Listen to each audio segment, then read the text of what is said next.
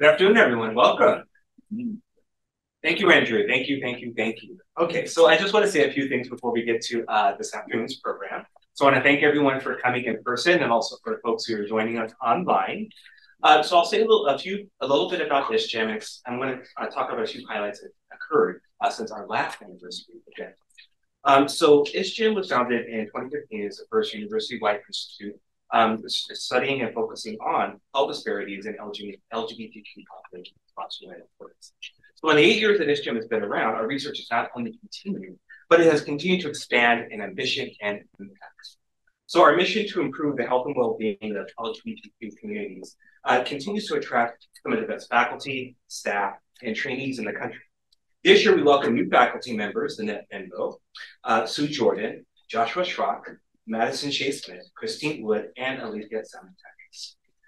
Josh, Madison, and Alethea are all, as many people in this room know, former ISGM postdocs. And so we're really happy that they were able to continue their work with us and joining us as faculty.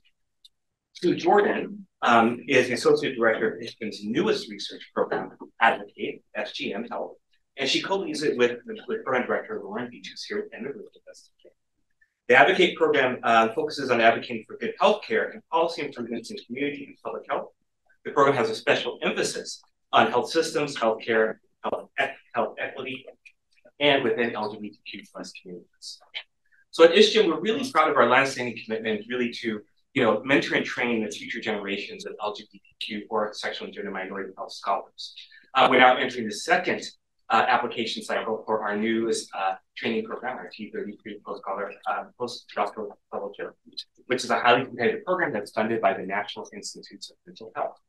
We're also strengthening our commitment to supporting BIPOC scholars. So this past summer, we ran our second cycle of the summer intensive program in intersectional BIPOC SGM focused HIV science. That's a long title, right? Which I direct along with faculty member Christine.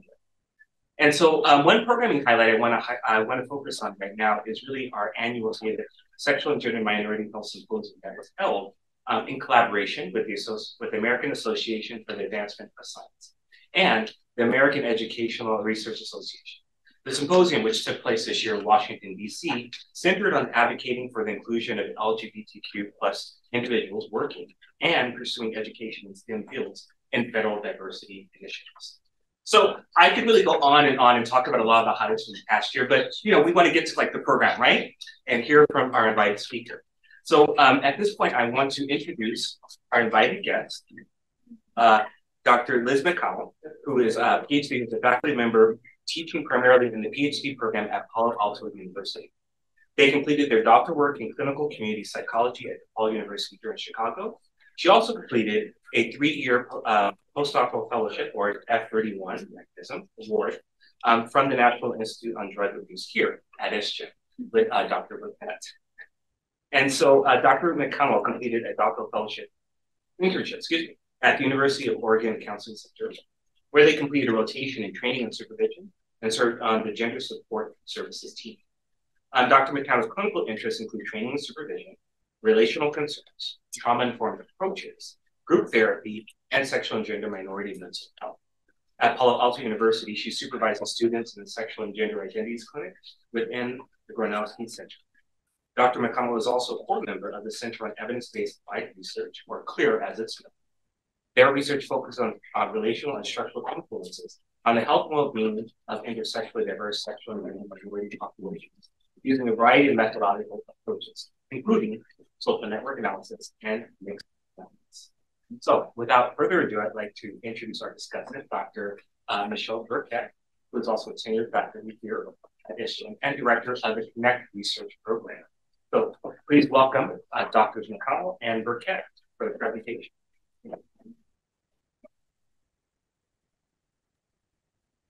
I'm actually going to be quiet. I'm going to give this all to Liz, and I will help lead some Q&A at the end. So, Liz, you can take it away.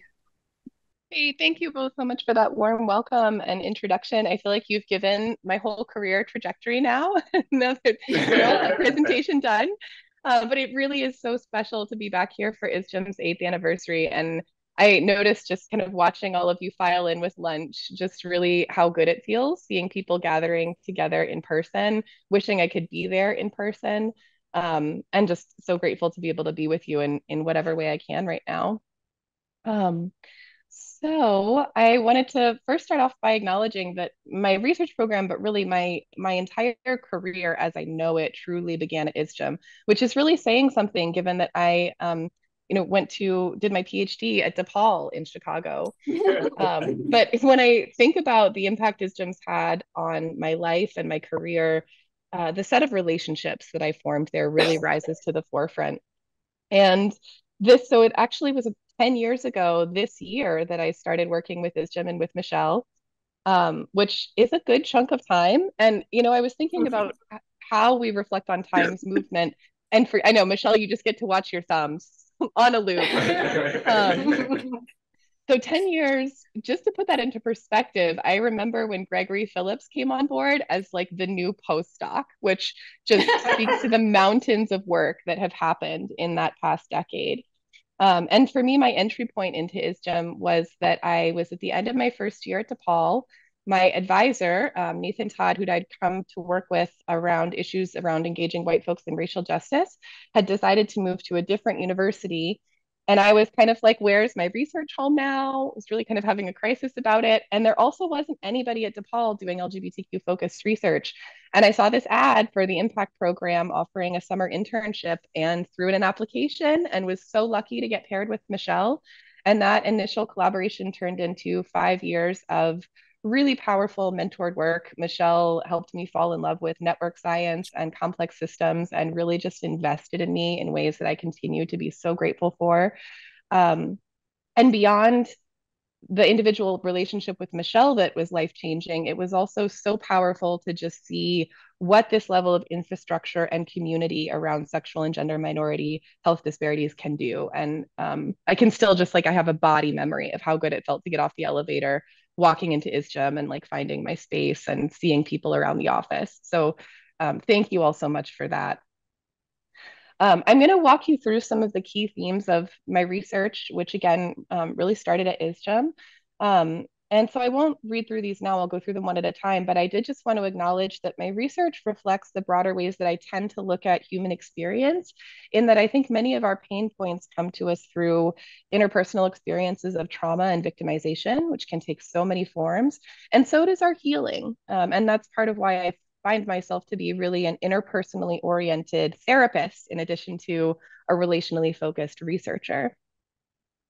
So the first theme that I want to talk about is this idea that intersectional diversity shapes our relationships.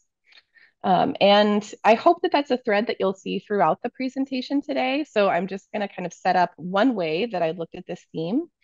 And this is so Project Voice was the F31 project that I did, or my dissertation study.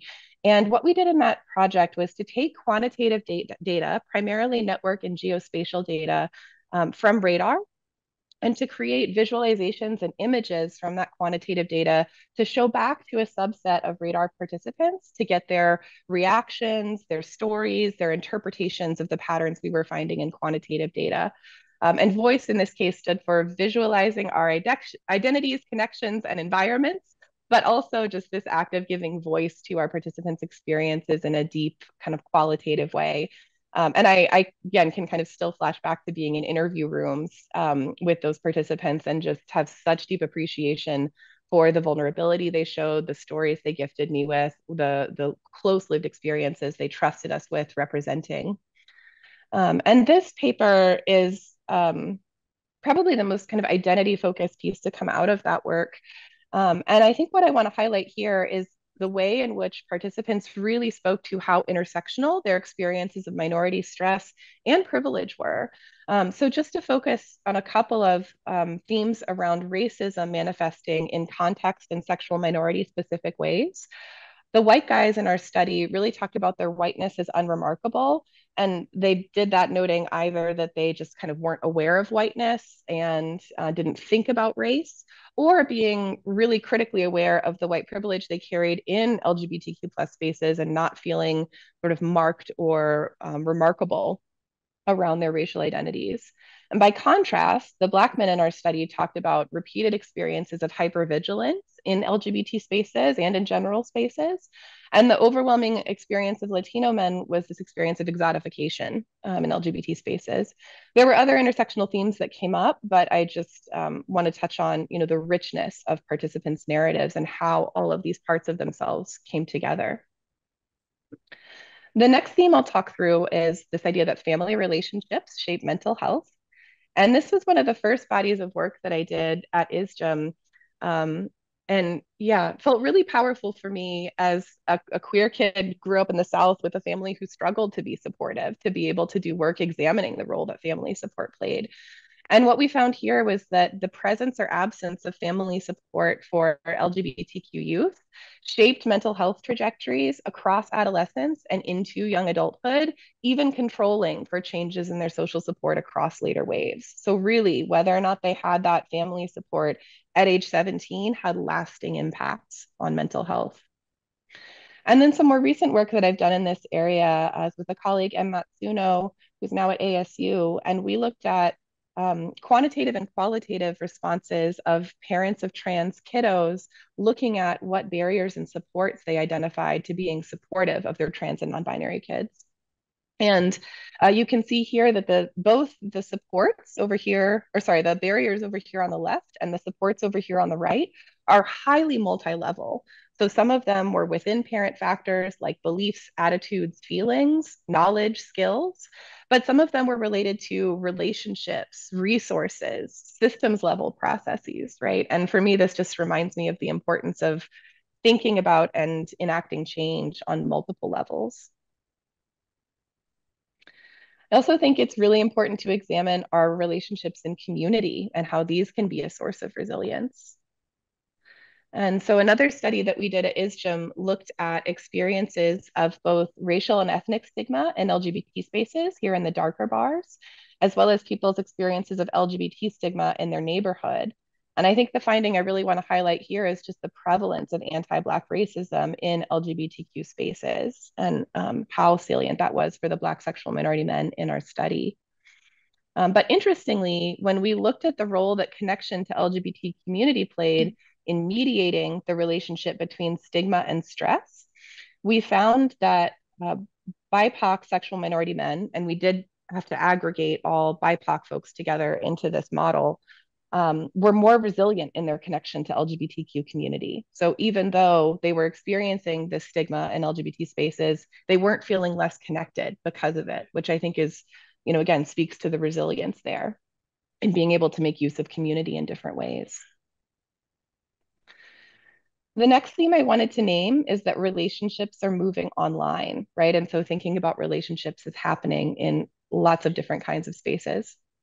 And this image is one of my favorites from my time at ISGM, and it illustrates around like 250 Facebook networks of LGBTQ youth. This is actually from Project Q2. The nerd in me wants to celebrate that these look like little petri dishes, but they actually represent macro level relational structure. So it's like something big that looks like something really small. And while I loved, I was a research assistant on this study and helped generate these visualizations in interviews with participants to talk about their experiences and talk about their online relationships. And while I love kind of the individuality and beauty and the meaning that you can make of each of these images, it's sort of hard to wrap your mind around any patterns or trends in this image. So in another study that we did, we first identified ways of kind of simplifying that sample of folks. And we chose to do that by looking at these sort of types based on different outness profiles, and then aggregating and visualizing their Facebook network connections so that we could understand them at a more macro level way. And we did that by having participants sort the groups in their Facebook networks into these different categories, and then visualizing the connection between those categories of relationships in their lives. So if you look at these images, you might see that one of them is a little bit different than the others. And what we found here is that folks who were low in their overall outness, and I will acknowledge this kind of challenged a bias that I held, were actually some of the most connected in terms of their connection to LGBTQ community and family. those groups were really represented in their Facebook networks. Perhaps unsurprisingly, they were somewhat least connected to family in their Facebook networks. So kind of keeping families separate from the rest of their relational worlds online. And then interestingly, there was a high degree of connectivity between their schools and their neighborhoods. So also perhaps thinking, it's hard to know exactly what to make of that, but that these might be folks who are more geographically embedded and that have their networks maybe going to community college or in school somewhere close to where they live. So maybe says something, their online relationships may say something about their physical space and their physical relationships. And that brings me, oh, not quite yet, jumping ahead of theme. So in another layer of project voice, as we were visualizing people's relationships in online spaces, we looked at the apps where different men who have sex with men of different races and ethnicities met partners in the radar data. And what we found, so in this image, green represents majority white apps, red represents majority Latina apps, and blue represents majority Black apps. And what we found is that white participants were overwhelmingly meeting their sex partners in majority white apps, whereas Latino and Black participants were bridging a lot more apps to meet partners and make connections. And that's a theme that will kind of carry through in some of the other images I'll show you. So if we transition from online space to physical space, and I'm joining you all today with a cold, so please bear with me as I might take some water breaks and hopefully no coughs. But relationships are also embedded in physical space. This hopefully looks quite familiar to many of you in this room, right? This is the city of Chicago. And the image here on the left shows essentially racial segregation in Chicago with just the kind of majority race or ethnicity of each of the Chicago community areas. And what we found when we looked at the venues where men who have sex with men in the radar data met their partners, we found very similar patterns to what we found when we were looking at apps, in that white participants exclusively met their partners in majority white neighborhoods, whereas Black and Latino participants were meeting partners in venues from around the city. And this isn't represented here, but in the qualitative data, often reported traveling long ways or having strong ties with a number of different neighborhoods based on different parts of themselves. In addition to that bridging pattern, I just want to highlight the role that North Halsted plays in bringing together men who have sex with men of different races and ethnicities in a pattern that we later called mixing, that many participants referred to.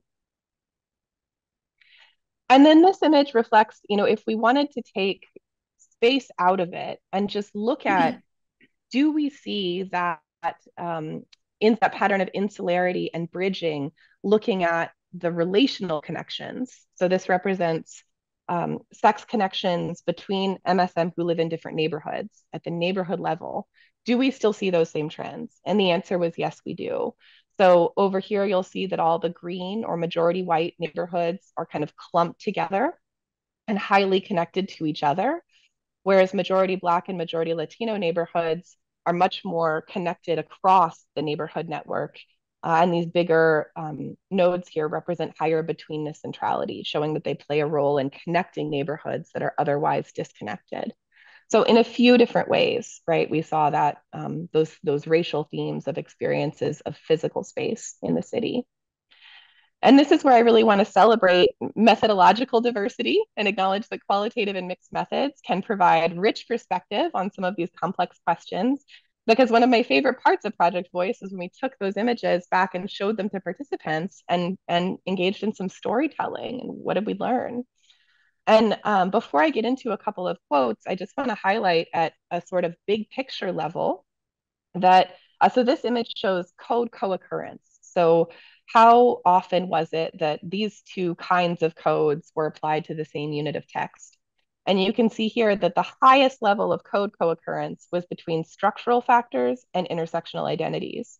So it was really clear throughout the stories that participants were giving to us that those structural factors that we all know play a really important role in driving racial disparities in HIV were really intertwined with people's identities. And so you might wonder kind of what structural factors. I'm not going to talk you through all of the different structural factors that we identified in the study because there were a lot, But just to give you an example of one kind of cluster of them, participants talked about a number of different neighborhood dynamics, including racial segregation, insularity. So, I talked about the white insularity piece, bridging, so moving between different neighborhoods, mixing, so people of different backgrounds or identities coming together in certain spaces, and then gentrification, which was especially prominent for Latino participants.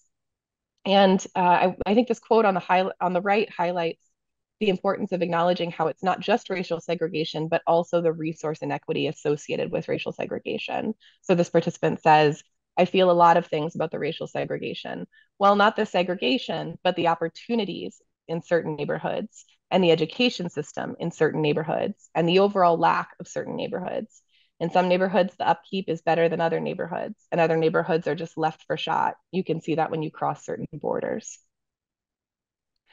I also wanted to highlight another theme that came up as a structural factor that for me, I think represented one of my biggest learnings in this study, which was that over half of our Black participants named policing as a structural factor that shaped where they went in the city and where they spent time with people.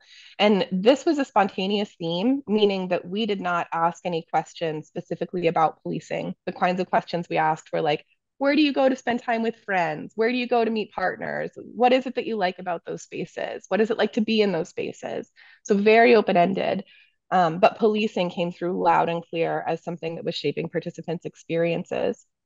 And this participant powerfully highlights this. They can tell you one thing up north and they'll tell you nicely, or they'll say move along. And on my side of town, you're walking up and down the street and the police, they want to ask you a question. They don't pull you over and ask you a question. They want to shine lights on you and, put your hands up and do all that crazy stuff. They definitely respond differently on the west and south side versus, when I'm up north. People can, be walking up and down the street. They can be drunk. On my side of the town, you can be walking down the street and be stumbling and the police will pull you over. And this was just one excerpt of many that came through in the study of people highlighting how powerful this was in shaping their experiences, which again, I think just speaks to the importance of having community engaged methods and, just involving the people that we are conducting research about and with in multiple stages of research processes. And for me, definitely highlighted a bias that I had as a white researcher of not imagining that this would be a theme coming in and asking these open-ended questions. Okay, so I hope that takes you through sort of a high level of my research programs so far. But I really appreciated that part of this invitation was also to speak to kind of where have our professional journeys taken us kind of during and following our time at ISGEM. And so for me, I was at ISGEM for 5 years, from 2013 to 2018. And then in that 2018 to 2019 year, I moved across the country to do my internship at the University of Oregon in Eugene. And for me, that decision was really about, it was a tricky decision. I did a lot of personal discernment around it. And I think that it was about, I've always been a person who values research, teaching, clinical practice, advocacy. I mean, just about any of the roles that we can have for me as a psychologist. And it's always been hard for me to choose and center one of those. And I ended up at the end of my time in graduate school feeling like I had gotten a lot of really excellent research training at ISGEM, but my program didn't have a ton of clinically focused courses. And I didn't feel like I'd quite found my identity as a clinician. And I think I was still really kind of hungering for a clinical capstone experience. And I knew I loved working with transitional age youth, and I knew that university counseling centers were a place where I could work with queer and trans transitional age youth. I knew I was drawn to sort of more interpersonal interventions and approaches. And so that was a really strong match for me with the University Counseling Center in Oregon.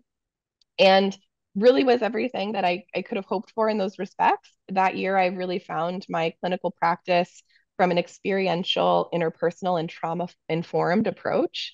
And it was kind of in that way, like finding my water as a clinician, not to knock like CBT. I also use CBT in my work with people, but really CBT had been the only model that supervisors had kind of trained and equipped me with up until this point. And so this just opened whole new doors for me. I also got to supervise for the first time. And I always kind of had the suspicion that I would love supervision, but I really found that out to be true on internship here. So I'm so glad I made that choice and that I had that clinical training experience. And somewhat embarrassingly will acknowledge that my enthusiasm for internship is like forever commemorated in a video on their internship page. This is like a still from that video where I just like gush over and over about what a positive training year I was having, which I know isn't true for many people. And on that year, I did a number of LGBTQ focused projects. So the first thing was that I built a relationship with the coordinator for LGBTQ education and support services and talked to them about what students were needing and how the counseling center could help.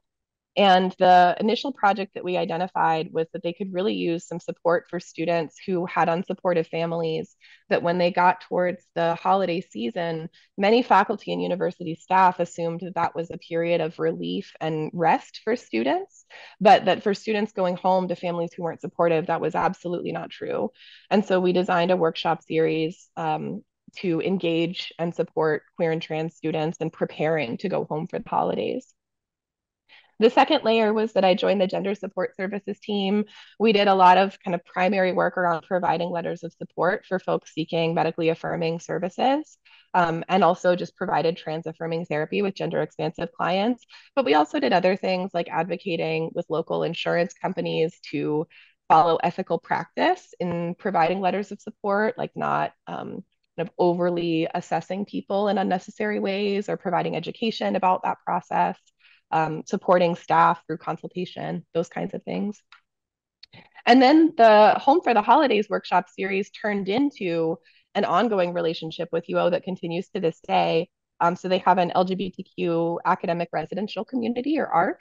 And just about every year, I go back and do one or two workshops. We've done topics on coping during COVID lockdown for people with unsupportive families, on the importance of chosen family and cultivating relational resilience for LGBTQ people. And then the last project that I did in this vein, as a systems kind of thinker and also a researcher, was using University Counseling Center data to demonstrate that national health disparities trends were also present locally. And part of why this is important, excuse me, I'm going to take a sip of water. Part of why this is important is that UO had a narrative that they kind of got it right when it came to LGBTQ students, that those students weren't struggling and that they had the support they needed. And in talking with folks engaged in that student advocacy in the university, they said it would be really helpful to have data demonstrating what they were hearing from students.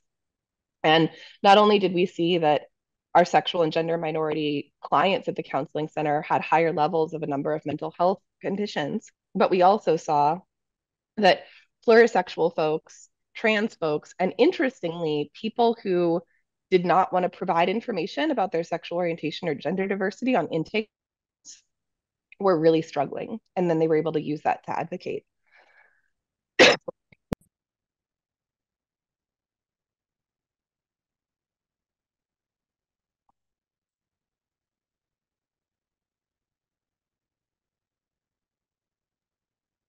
Thank you all for your patience. My whole household has gotten taken out by this little crud. And interestingly, my 6-month-old baby was the first one to get it. So we all are like, where did this come from? We don't know. So after internship year, I joined the faculty at Palo Alto University.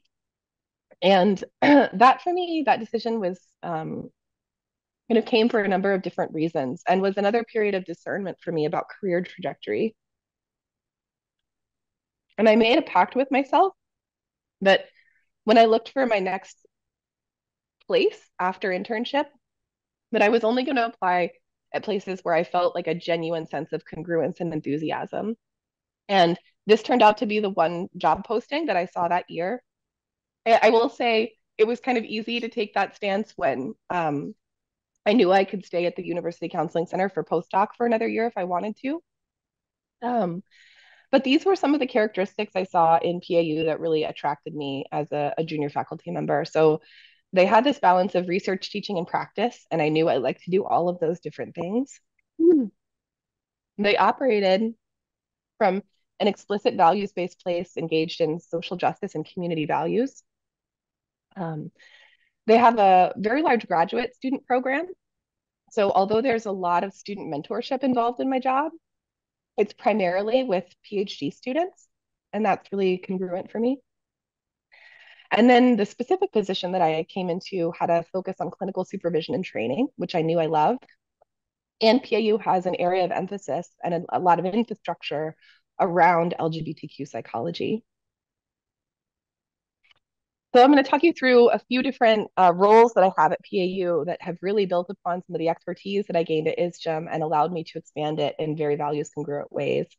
And this is probably, it's one of my favorite roles that I have at PAU is being the director of and a clinical supervisor within a sexual and gender identities clinic, or the SGIC. And so the SGIC is our in-house, it's one of our in-house university training clinics. It's embedded within the Gronowski Center, which also has Clínica Latina for Spanish-speaking services. And we provide sliding scale, affordable therapy in a sort of community mental health model in a very expensive part of the country for obtaining therapy services. And furthermore, we train student therapists on providing LGBTQ plus affirmative therapy. So that for me has been a great gift of my time at PAU so far. And since becoming the director, these are a few of the initiatives that I have carried out. So the first was formalizing our curriculum. When I came in, it was kind of trainings happened on an as needed basis, but we didn't really have a thoughtful education progression. So I sort of watched what we needed for a year or two and then got student feedback and created an annual education progression with weekly topics for group supervision, as well as starting an intensive training program where we get together all of our students in the SGIC 4 times a year for these intensive trainings that build on themselves. We also founded an advanced practicum program where students in later years of the program can complete a supplemental practicum, and they have a kind of more defined role with us in terms of providing letters of support for gender affirming medical services. And one of the projects I'm really proud of there is that one of our advanced prac trainees worked with one of our supervisors to do a lit review of best practices and create a guide for our student therapists on how to engage in that process in a thoughtful but not unnecessarily restrictive way. These students also engage in program improvement projects. So they're trained in kind of thinking about program improvement and advocacy and coming up with a project that they think would benefit the SGIC and developing that over the course of the year. And they provide peer supervision and engage in training with us for our more junior students. We've also grown a lot. So when I first joined PAU in 2019, we had 11 student therapists, and this year we have 22 student therapists. And we serve over 100 clients annually, primarily low SES folks and over 50% people of color. And I say people of color instead of BIPOC intentionally because in this part of the Bay Area, we have in some ways an underrepresentation of Black clients, but many Asian and Latina clients. Well, there was something else I wanted to say about this. Oh, just to note, sometimes over the years, I think I've supervised 23 student therapists in the SGIC, which is a higher supervision load than there are in many places. But for me, that's also just been a really powerful part of this role, knowing that I got to walk with student therapists in their first year of providing services along in that vulnerable journey as they develop their identities, learn how to serve this client population in affirming ways, and then hopefully have a ripple impact in terms of what kinds of services are out there and the training that they'll go on to do throughout their careers. And then the last big initiative in the SGIC has been focused on creating community, both within the SGIC by having these quarterly all SGIC trainings, but also networking with local and regional organizations to let them know what we do and who we're a good fit with. And right now I'm working on creating an alumni network so that our current students can reach out to people who've trained in the SGIC in the past, sort of like this, lovely idea you all, and connect with alumni as resources.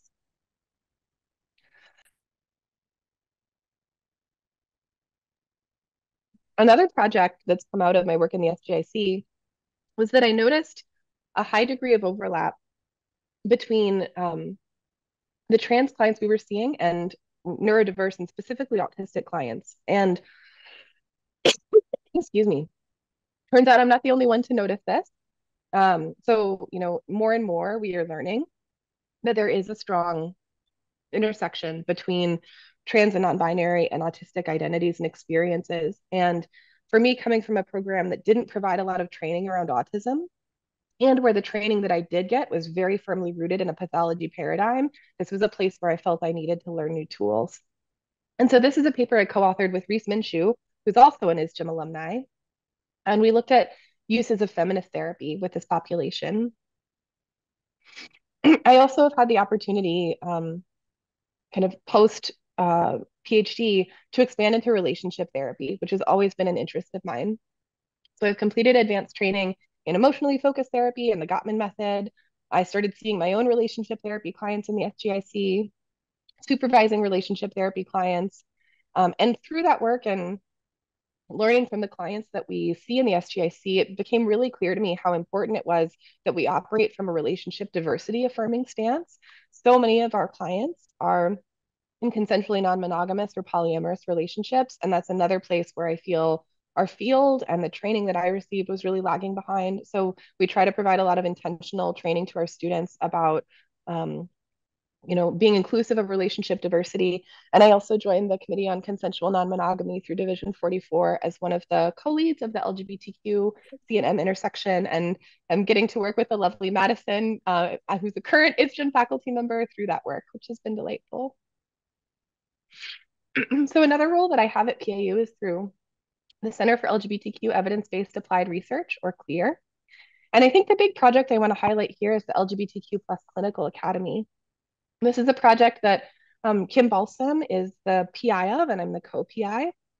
And I think the structure of it is really pretty cool. Give me one.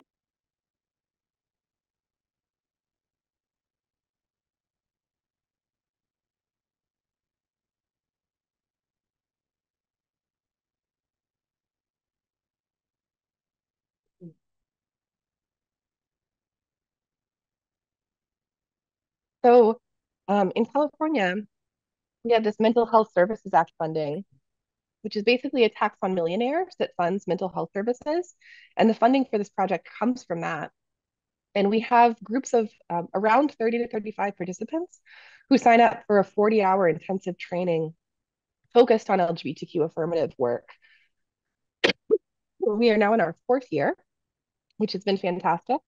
And we've expanded to offering a mini academy and advanced training topics. And we also have an evaluation component to this work. So we're currently looking at evaluating our training outcomes as we built our sample over these 4 years. It's really been a privilege to work with master's level clinicians who are in the field providing services and hearing on the ground feedback about what's needed. And then last but not least, another important aspect of my role at PAU is that I'm the PI of the Relational and Ecological Aspects of LGBTQ Lives, or Real Lives Lab. I like this name because it also reminds me of like a reality show from the 90s, maybe. And as a clinician, it keeps me grounded in the fact that the people that we do research about and with are real people, and that we should honor that and hold that close as we do this work. I won't read through these, but these are our lab's guiding values. And if you're curious to learn more about us, this is all listed on our website. I hope you've seen many of these themes and some of the pieces that I've talked with you about today. One thing we did last year that I was excited to do, especially as somebody who started a faculty position 6 months before COVID hit, is that we got to go to a real conference in person and do a symposium on integrating intersectionality into training, supervision, and clinical practice with LGBTQ folks. And then we had a number of presentations within that symposium focused on specific intersections of the LGBTQ plus umbrella based on student interests. I want to highlight some of the student work that's coming out of our lab that I'm so proud of. So Marielle Alano is a more senior student in our lab who's doing, to our knowledge, the first study of the mental health experiences of trans Filipino Americans. It's a qualitative study. Chico Fudu is doing another qualitative study. It's a narrative examination of the mental health help-seeking processes of Black women. And as part of this work, they've been really intentional about recruiting an intersectionally diverse sample of Black women and looking at mental health needs and suggestions to inform outreach to this population, which we know is so important. And then Emily Wojcik is doing a study with secondary data set looking at the relationships between childhood gender nonconformity, psychological distress, and social well-being across 3 different cohorts from Elon Meyer's generation study. And then we have a number of other fantastic lab members doing work that I'm really so proud of. And all of these folks are doctoral level students. So again, at PAU, student mentorship is a big part of my role. And it feels very values congruent for me that it's students in that graduate stage of training. And it's just been such a gift to meet and work with these wonderful individuals who remind me why I do what I do. In another kind of full circle experience, I'm delighted that my relationship with ISGM is not past tense, that I've had ongoing collaborations with ISGM, and kind of most immediately, most salient, continue to work with Michelle as the co-lead of through CHI-STIG, the CAB, the Community Advisory Board, but then through a grant submission that just went in, fingers crossed, send good vibes to Michelle, and also please help her take care of herself, because I think that just went in yesterday, so she's probably in need of some support and encouragement. This grant looking at structural inequities across layers of social context as drivers of HIV and substance use. I'm doing this work as a co-lead with Darnell Motley, who I hope many of you know is just went to grad school with and such a wonderful person. And really excited to be in this role that for me feels so values congruent in terms of thinking about how we translate our theory and research into action and making sure that we're doing research in community engaged ways. And I just want to hat tip Michelle for taking that lens with system science and some of these complex models that she's running that I think is a kind of subfield where it's easy for people to move away from that community engaged approach. And I wanted to just close by talking a little bit more about my personal journey. So I grew up in Charleston, South Carolina. I came out here when I was like 14 in the late 90s. I had a family that didn't always know how to support me in the best ways. And kind of like many people, I think, who are queer and trans who come into mental health, it was sort of my own experiences as a teenager and positive experiences with mental health professionals, thankfully, that inspired me to begin a journey into graduate school. And that took me to Chicago, where about 10 years ago, I was fortunate enough to kind of find a seat at the table at ISGEM, which again has changed my life in so many ways. And then from there, came out west, first to internship and then down south to California. I loved being out west. I kind of envisioned myself ending up back out on the West Coast, but I think life also has seasons. And one of the seasons, that has been active for me recently is that, I had a baby 6 months ago, so that's been pretty life-changing. And then my mom had cancer a few years back, and that cancer came back as stage 4. And for me, it sort of felt like an invitation from life to center family and to remember that my life can be more than just my professional roles. And so this year, the 23-24 academic year, I transitioned to a remote position and found myself back in Charleston, which is where I'm joining you from today, so that I could be with my mom and, let her get to know her first grandchild.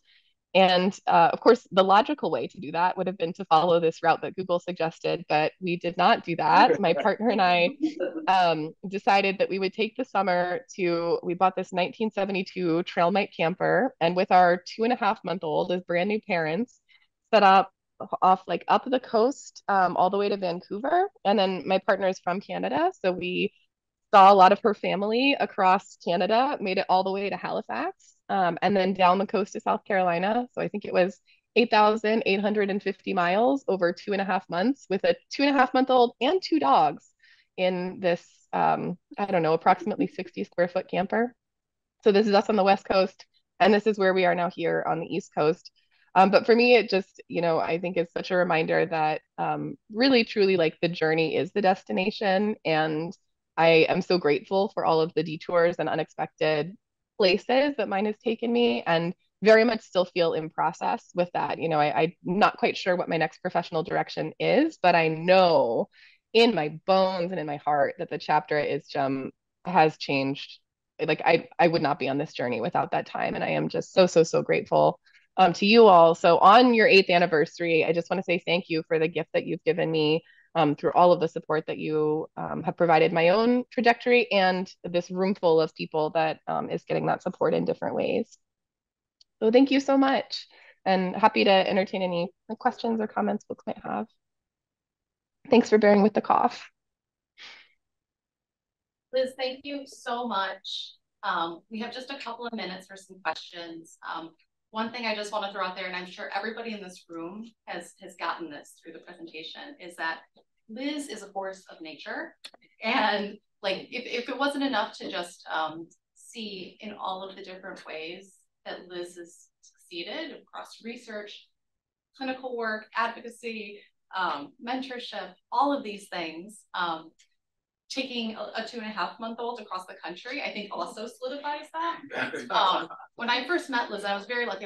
I just recently moved into a faculty position and met Liz. And when I met them, I was like, you have to focus. You need to like pare it down, because I was talking to Liz as if that's how I need to function in the world.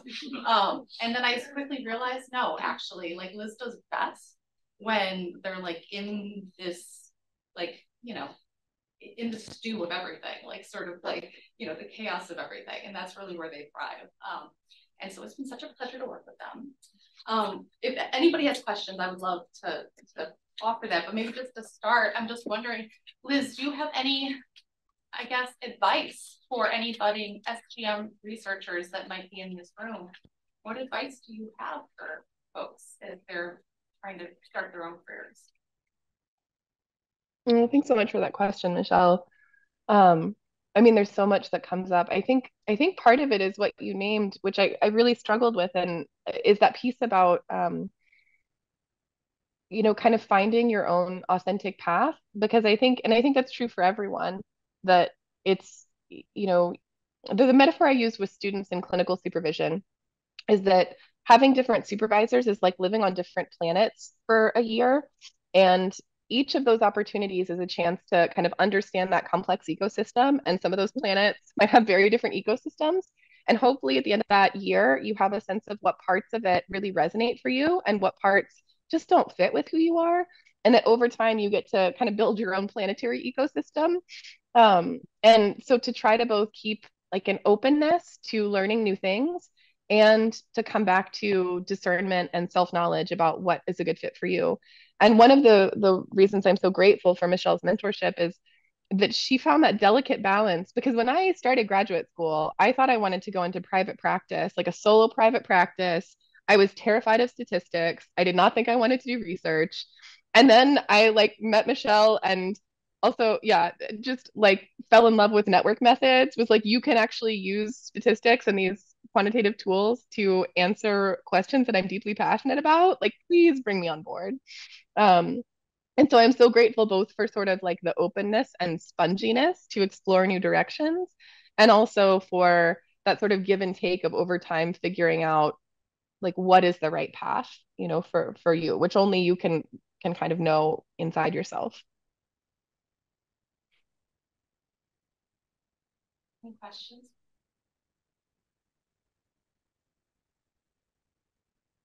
One question I have for you, Liz, is, you know, you kind of mentioned it when you talked about like getting off the elevator and that like feeling of like coming into ISGEM and like having that community. Could you talk a little bit about just the importance of having space where you have folks who are doing SGM work, where you have that community, and kind of relatedly, the importance of also like being around researchers who are in that space as well?